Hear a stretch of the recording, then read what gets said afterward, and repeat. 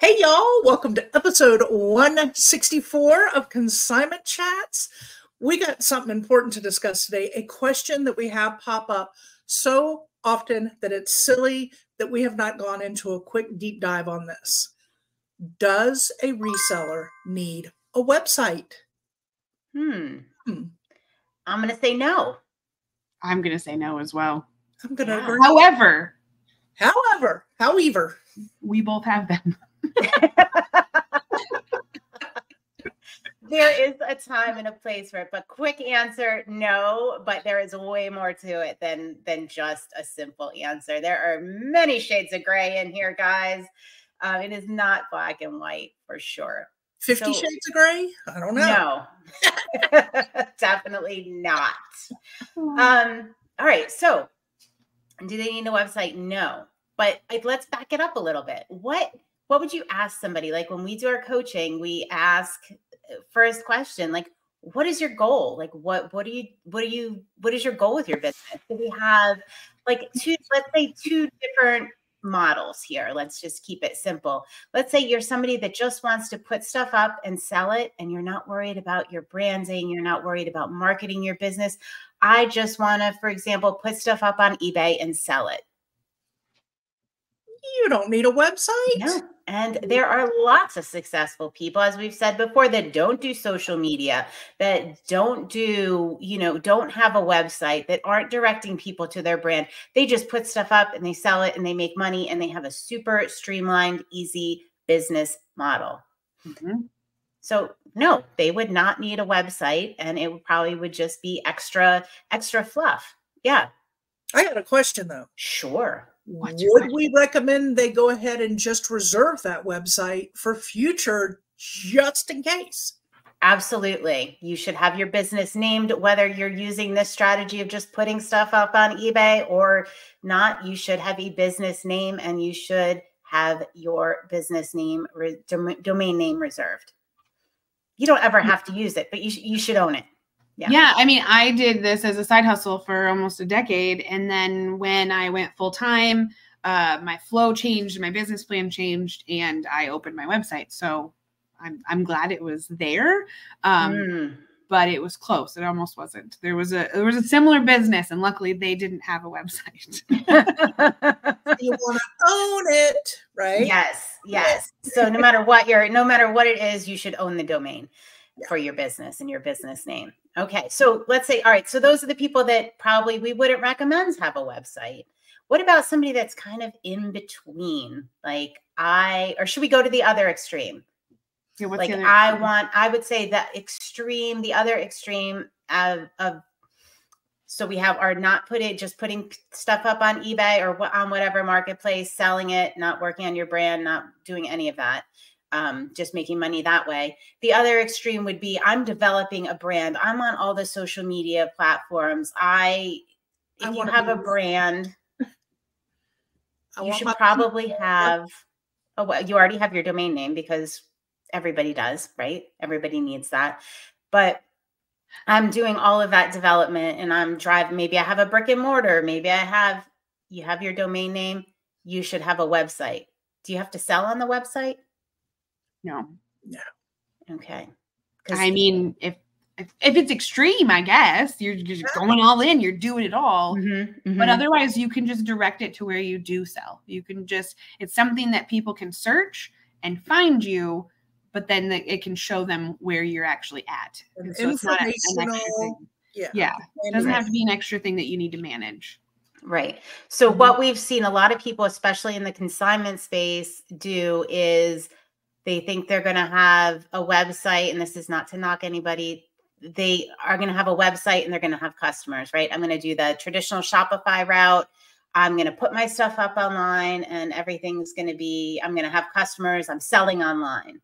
It doesn't quite work that way, does it? No, this is where we talk about the difference between selling on a platform like Shopify versus a platform like eBay or Mercari or Poshmark.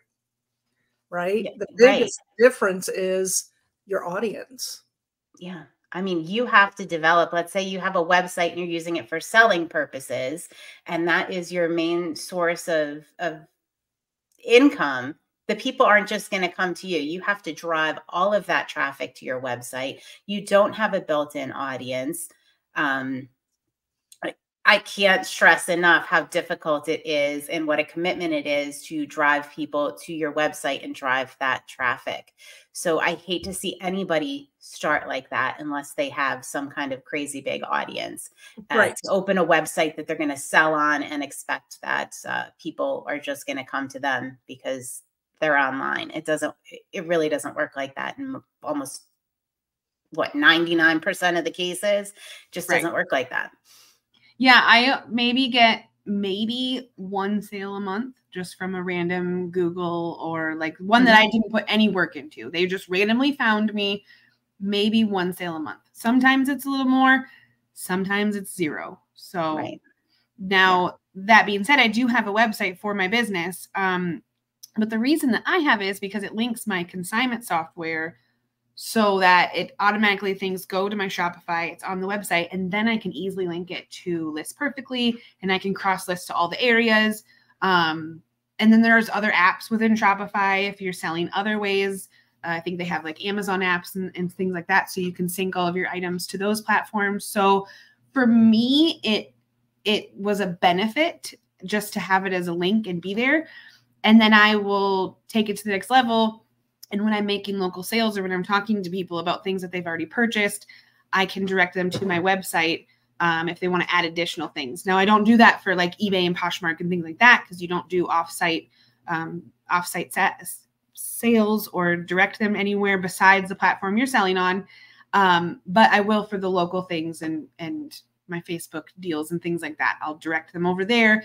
Hopefully they'll add extra things. It normally works out, but I mean, I direct a lot of people to that website. And even then, you know, only 10% add something to their sale. So yeah, I mean, look at it the other way around is that you can use other platforms. You don't. I use eBay, not Poshmark because it's against the terms of service. However, I do use some of my eBay customers and I do direct them to my brand, which is my website. And I use that larger audience to drive traffic to my business, my brand, once they identify with my brand. Now, that is not against eBay's terms of service to include like a QR code or anything like that. So look at it the other way as you want to use those bigger platforms to drive traffic to your brand if you decide to have a brand and that is what you want to do. Yeah.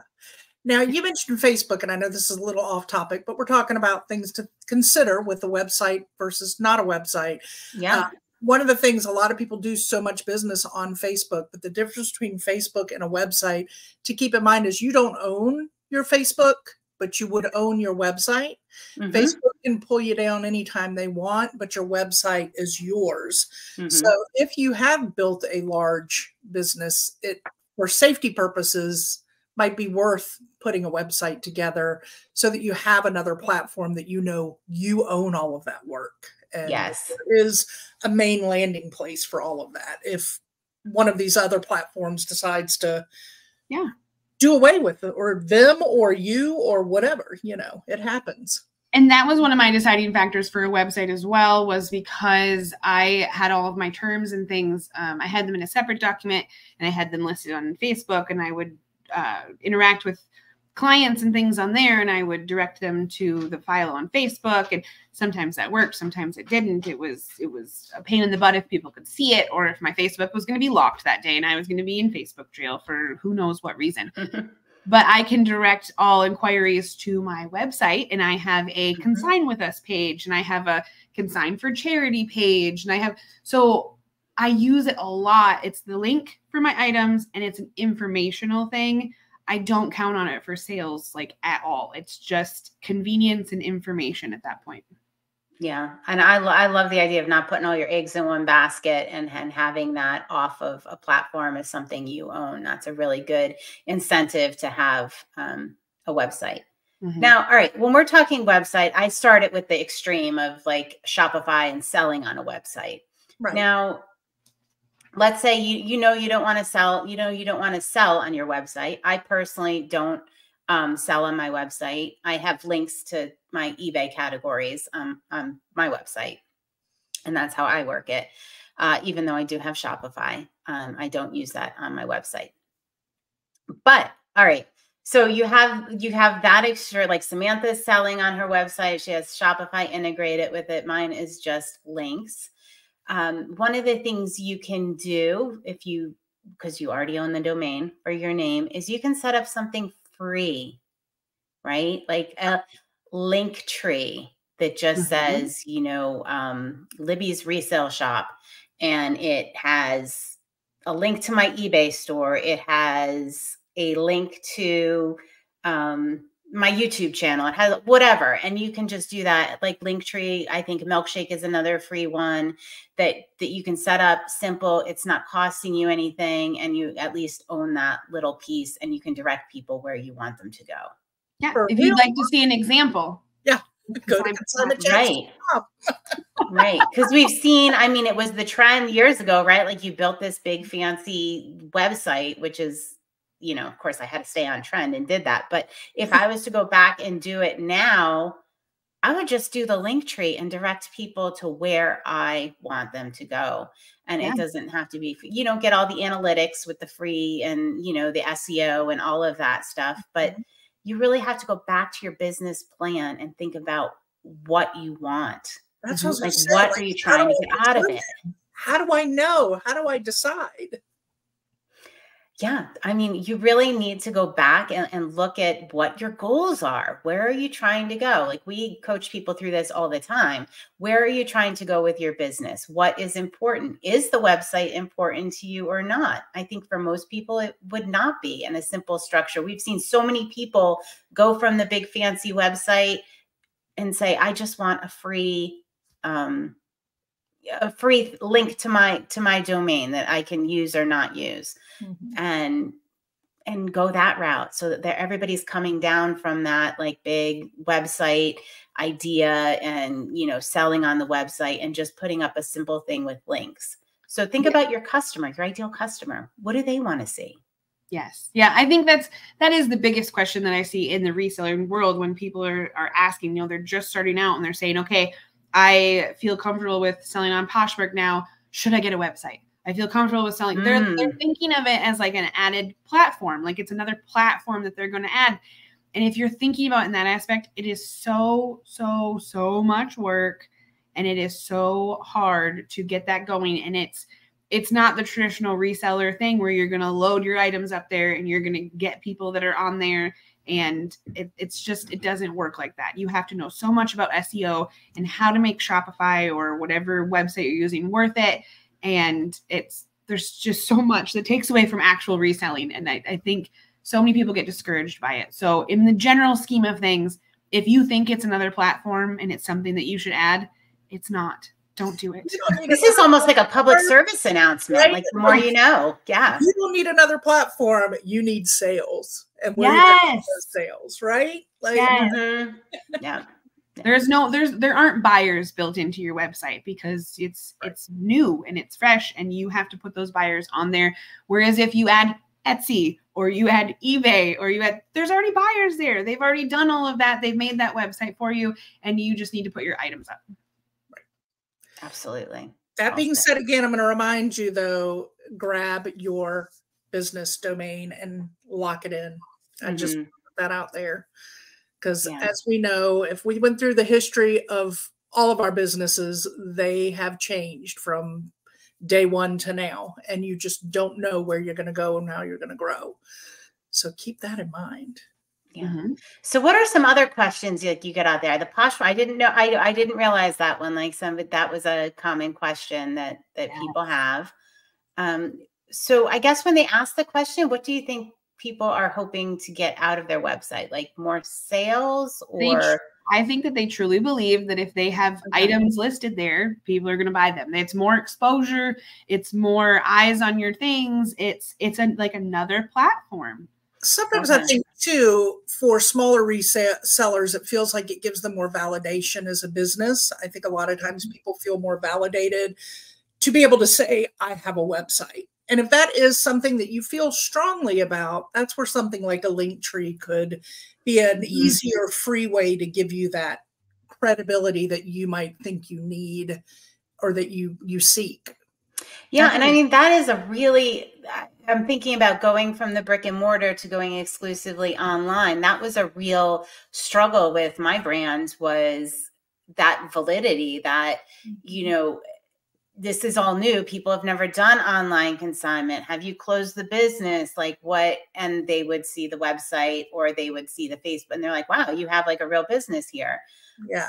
Because that really wasn't a thing back then when you did it. You right. were the trailblazers of that, really. Yes. Yeah. So, you know, if you feel like maybe if you're a consignment seller, if your audience is struggling with that a little bit, that might be a great reason to have at least a landing page and to really put out there what you are doing, because it does give people a sense of comfort that you are a real business. I can't tell you how many times people had said that to me, like, is that a real business? Yeah, no, take the quotes away. It's a real business. Right. Yeah. But the website definitely helped in that respect. Yeah. Yeah, that's true. But I mean, on the other hand, you can also do that with your eBay storefront. You can do it with Poshmark by putting your banners and your logos up. And so there are other ways to do that as well. Don't feel that the pressure of that you have to do a website in order to look legit or anything like that.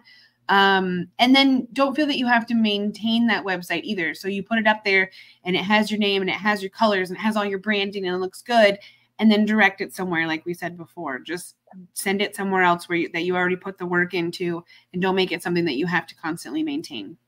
Yeah. As I've mentioned before, that consistency in your branding is a really big key to building trust with your buyers. And you can do that just within your selling platforms. Like Samantha was saying, if you make your Poshmark and your eBay store and just your selling platforms and your social media platforms show that branding without a website, just that structure alone will garner some good trust and following for you. Absolutely. Yeah. Don't overcomplicate it. Don't make it fancy. Trust me. Don't make it fancy. It's not worth it. All right, make sure we're stopped right now. Make sure you subscribe. If you still have questions, you're like, that's not why I was asking about a website at all, then put that in the comments or go over to our free Facebook community and ask your questions there.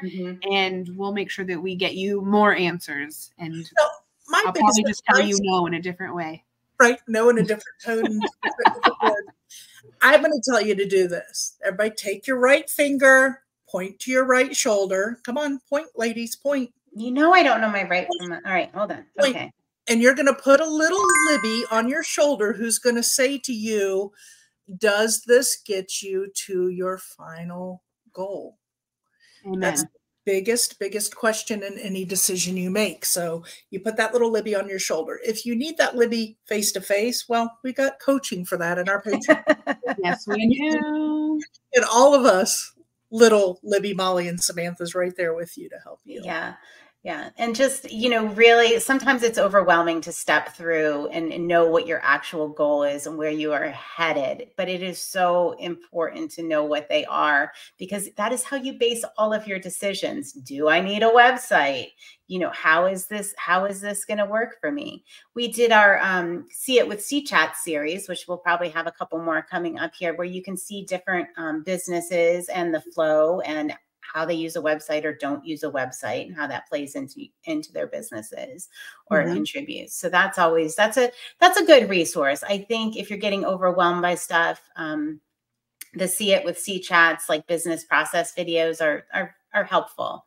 Yeah. And we can help you structure your business in an efficient way as well. Yeah. If you already have a different business structure and we didn't touch on that way that you do things and you want to show us, you could be a See It with C Chats. Send us a message, comment below. We'll check out your process and see if we want to show everybody. Absolutely. Love to share. We love to share. Because there are a million different ways to do it. So many ways. So many different ways. All right. So I want to revisit something that I swore I would ask you guys about. And it was our letting go episode. And this may be one of the things that people end up letting go, is the fact that they feel that they have to have a website. They're listening to outside pressure. They're not really focusing on what they think they should do. I know we've all been guilty of that, right? Like, oh my gosh, yes, you know, Janet down the street has a website. She said, you know, building her SEO was the best thing she ever did. And, you know, it's easy to listen to all those outside pressures, but really we have to look at our business and what our goals are. Because guess what? Janet down the street, she's not in business anymore. Why?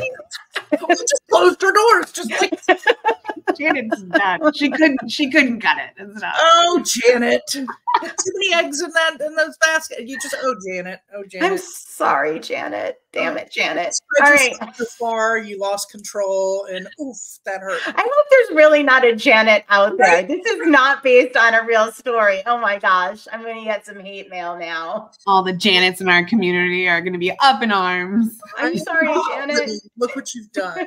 What you've done. But we've talked about our real live version with Consignment Chats and how we did that by getting caught up in the whole YouTube thing of how we need to be famous YouTubers and we need to have 14,000 followers and subscribers and and realized, wait a minute, no, we don't.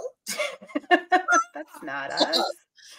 That is not our goal. I mean, yes, I could make every post and video edit a real drama people grabber, but it's not our goal. That's not what we do. So we have to, we do it ourselves. So we're not just preaching. We are preaching from experience of catching ourselves doing it often and having to reel it back in and remind ourselves of what our goal is and who we are. And sometimes the drama does sound fun though.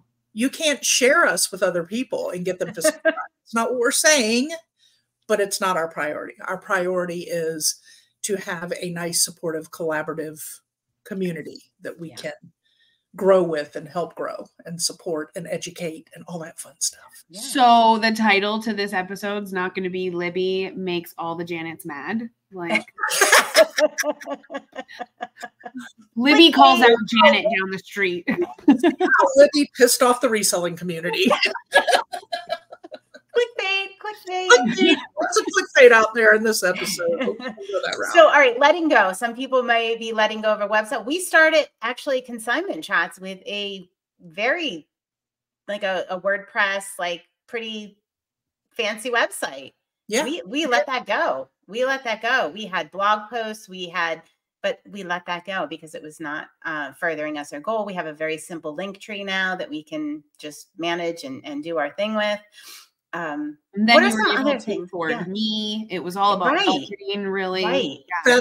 That's right. Yeah. It was all about making space for Samantha. That's what happens when you let things go, right? You make space for amazing opportunities. Yes. So what were some things I want to revisit the letting go? I know this is the website episode, but I promise. So here we are. People want to know what you've thought about and what you've let go. See, you're putting me on the spot again, and I can't remember what I was going to let go. Well, I had something the other day that you made me let go. Oh. Okay, talk about it. I lost my mind for 4.5 hours. This is so embarrassing. This is so embarrassing to admit, but I'm going to go ahead and do it. True confessions. I'm pretty good at letting stuff go. So this was even a shock to me. I sold a sun catcher. And for like $12, I think it was like nothing. I couldn't find any of my sun catchers. There's 5 of them that I have in inventory. They're all missing.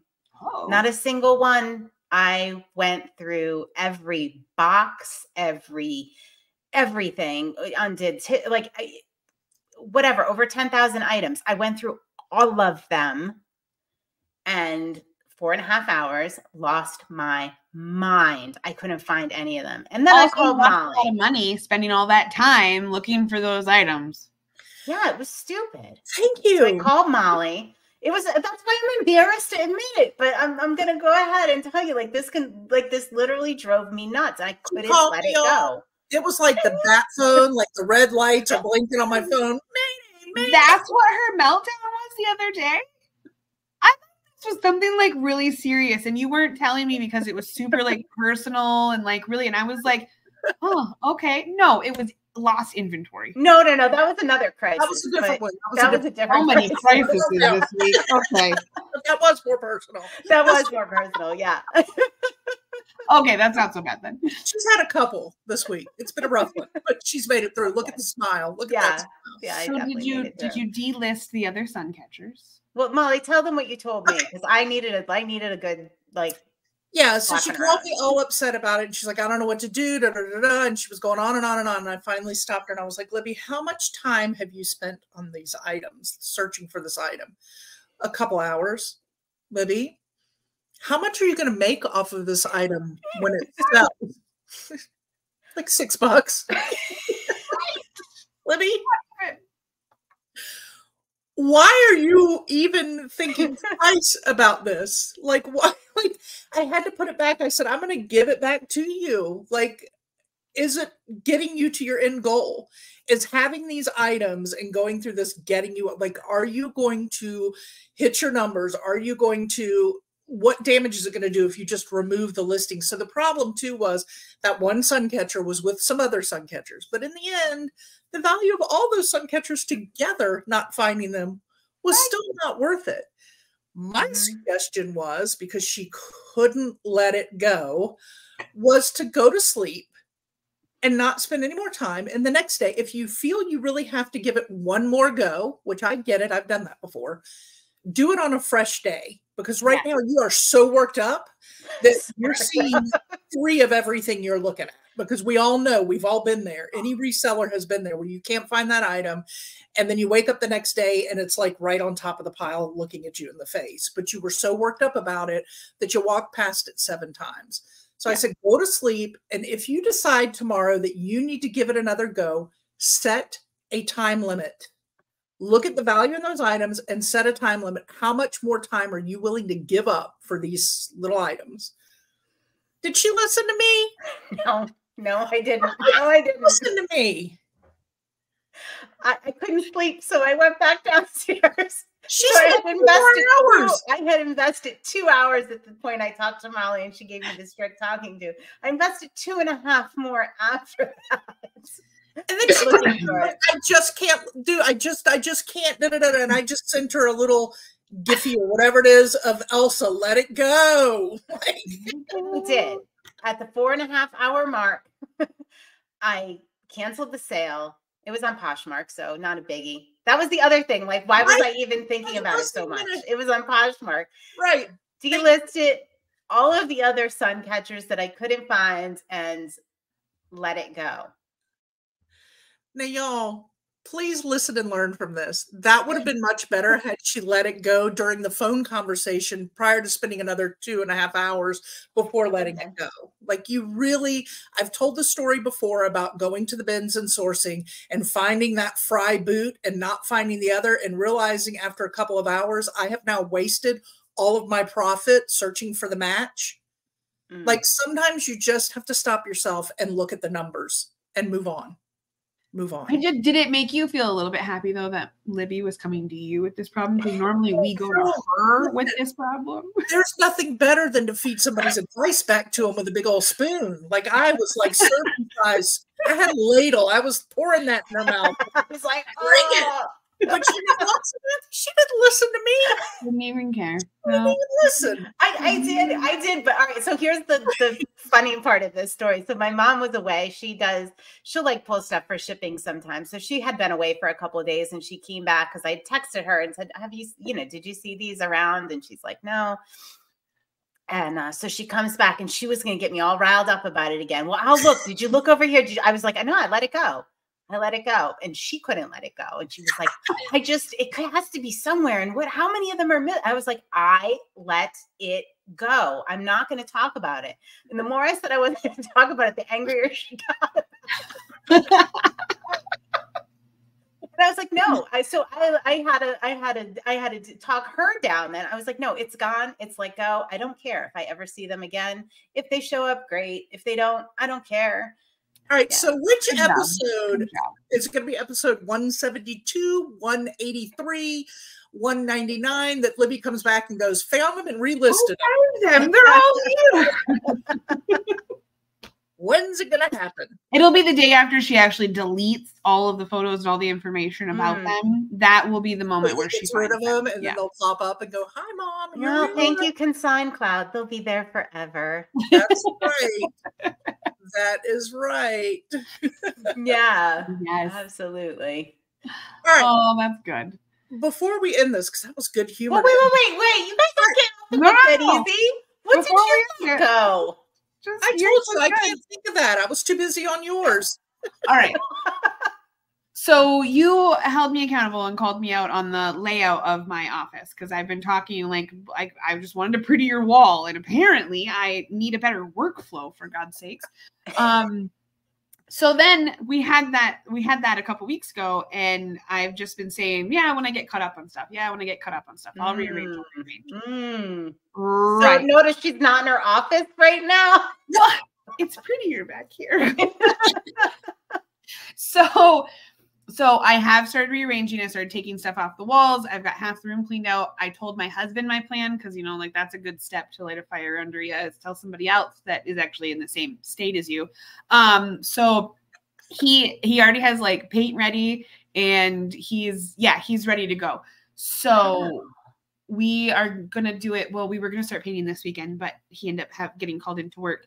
So we're going to do it in 2 weeks, and we'll paint everything. And so I've started like bare bonesing my office so that at whatever point he's ready to paint, we'll just be able to take out whatever boxes are in there or move them to the middle, paint and refresh. And it actually got me thinking, like, I actually want to move my desk closer to my window and put the hanger on the wall closest to my clothing rack, because I'm an idiot and I would be pulling the clothes off the clothing rack to move them over here to so I rethought my whole flow, and we're good. We got it. Oh, it's amazing. Okay, yeah. Wow. This weekend, I'm doing a big office declutter rearranging setup because I've got so much stuff now. And that's our big focus this weekend in our organization word for 2024 is this space. I am going to film it all. I promise. I want you to do the same. Yeah. So I haven't filmed like any of me actually like sitting on the floor going through stuff at this point. Or I should have done it when I ripped my big vinyl saying off the wall. Oh, that would have been fun. That was fun, but I didn't do that. I forgot it was there. It was covered up by rolly carts. What did it say? This is the future you've decided on, or like something like that. It was something at the time. At the time, I had like a smaller desk, and it was like right above my desk, and it was right before I quit my job, and I was like, I'm going to make this a business, and it was like super inspiring. And then as I've grown up and done all this stuff in my office, it kind of got covered up. So I moved a cart, and I was like, oh yeah, that's there. But I'll definitely do some as we're painting and putting things back in order and do the reveal. Yeah. Please do. Wow. Yeah. I mean, that is like such an incredible example of letting go. And it's something that you were doing that way because it was the way you always did it. Right. And then the way it always was. When I had thought about that corner, I was like, oh yeah, I could move things to be closer, but I didn't truly think about my workflow until I was explaining to my husband, and he was like, so that bar with all your clothes is staying there. And I'm like, yeah. And he's like, okay, but you're going to do all this other stuff over here to prevent the steps from over there. And I'm like, oh God. Okay. Yep. I just thought of one of my letting goes that I did that I was kind of proud of myself on. Yeah. I thought of one for you too, but I wonder if it's the same one. Okay. So in my organization process and going through things that I've had from estates for anywhere from 2 to 5 years now, I came across my mom's phone and was trying to determine whether to sell it or what to do with it. And we were in one of our live listing groups that we do in our Patreon. And I was having this decision and asking Samantha, because hers is a Samsung, and I was trying to decide what to do with it. Sell it, right? Or, you know, clear it all out and sell it or whatever. And as I'm going through it, this emotional little text from my son to my mom pops up. And so I start getting a little sentimental, right? But then I'm like, I don't want to erase it. I don't know what I want to do. Well, then I decided overnight that, you know what? I looked at this stuff. I read this stuff. If I'm going to keep it, I'm going to keep it to use for my business. That's why I was going to keep it to have an actual photography phone versus using my phone for everything. Because there's so many times I'm trying to do something on my phone, but need to take photos at the same time. Yeah. So this was the answer, because these pictures that the Samsung Galaxy phone take are beautiful. Team Android, people. Team Android. So I was thinking I'll keep my iPhone for that, use this Samsung, use it for photographs. But I don't want to open up this phone every time and get sentimental about my mom. I have enough memories of her all the time. When I'm working, I need to work. So I finally made that hard decision, and I just cleared that phone out. I sent any important pictures that I didn't already have a copy of. I sent them in so we had the copies for, you know, memory's sake. But I cleared it all out. I was proud of you for so many reasons during this process, because you brought it up on our Zoom, and when you started, you're like, I'm going to go through it right now. And I'm like, oh God, this is going to be terrible. Like, why are you doing this on live TV, basically? Like, what? We have so many people in here. You went through it. You did. I mean, you made us all cry with that text. It was fantastic and so sweet. So sweet. And then the next morning when you're like, okay, phone's reset, tell me how I use it. And I'm like, what? Like, I thought this was going to take weeks for you to decide to reset it, or what, maybe you're going to keep it under your pillow for a while. I don't know. Everybody does things differently. I wouldn't have judged you for any of it, but I was just so pumped that you just process it so quickly, and you're like, okay. And you jumped right into making it a part of your process. You let it go. Because I'm organizing. I don't have time to sit on things for 2.5 weeks. You did great. Yes. And I'm sure there's not a phone fairy if I put it under my pillow. If I could put it under my pillow and the phone fairy would bring me $1,000, I might have put it under my pillow. That is just an amazing example of letting go. Yeah. It was good. It felt good, you know, and I wasn't sad about it. I haven't been upset about it one bit. It was a good thing to do because it needs to be used for work. And hey, boom. And I just love that you got to share that with our Patreon community, that it all happened right there. It was just, it was really special, I thought. Yeah. Yeah. Well, thank y'all for being a part of it. Mm-hmm. All right. That was some of our letting go stuff. Was that the same thing, Libby? If not, we probably are. It wasn't, but that's okay. We could save it for another time. I'm sure we'll all have things we have to let go, probably on a weekly basis. Right. So one thing I want to do before we sign off and do our little toast is tell everybody of a free event that's coming up that My Reseller Genie is doing. It is on Wednesday, February 28th at 7 p.m. Eastern on My Reseller Genie's YouTube and Facebook. They are doing a live Q&A about their accounting software. Their accounting software, we've talked about them before. Faith and Paul developed the software for resellers. That's right. Just for us, resellers. So I am so excited they're doing a Q&A because I want to go in there. I myself am a subscriber to My Reseller Genie, and I have not been utilizing all that it offers. It's one of those things that I've done and kind of been sitting back on, and it needs to be part of my 2024 organization is getting into this. So I am going to RSVP. There is a link. If you join their Facebook group, follow them on YouTube, there is an RSVP link, and it is all free. And you can go on, and they're going to do a demo of their product and what it does for us resellers. And they do lots of stuff. They're consignment ready. My Reseller Genie is consignment ready. So we have a code for that if you want to do it. Yes. 15% off the first month. So there's also that. And y'all, Faith and Paul we've mentioned them so many times because they are just wonderful people, and they listen. They develop and they listen, and they're so there for the reseller community.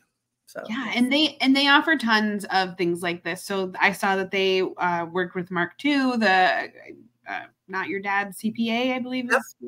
And so he's also does things specifically for resellers, and they've done other webinars and things with him, and they offer so much if you use them and get involved with them. Mm-hmm. Yeah, and they are walking the walk. Like Faith is a reseller, right? Like, yes. She gets it. She totally gets it. Totally gets it. All right. Anything else you want to do? Anything else we need to talk about? Any other housekeeping? Everybody like us.